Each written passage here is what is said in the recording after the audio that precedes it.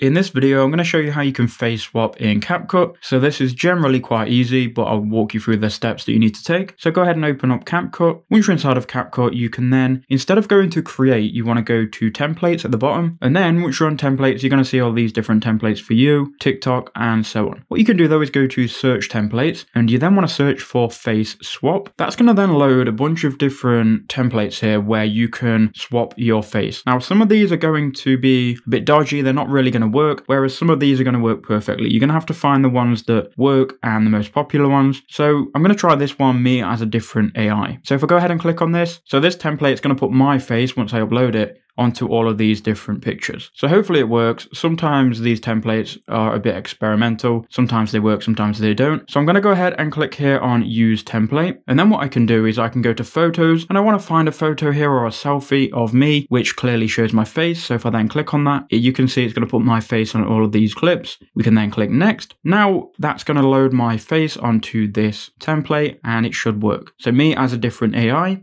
me as a footballer, me as a basketball player, and these are pretty good. Look, me as a fitness model, 70s model, and that's it. So if I'm happy with that, we can go to export in the top right, and then I can go ahead and save this to the device. And there you go, you've now saved this, and that's how you can face swap in Capcut.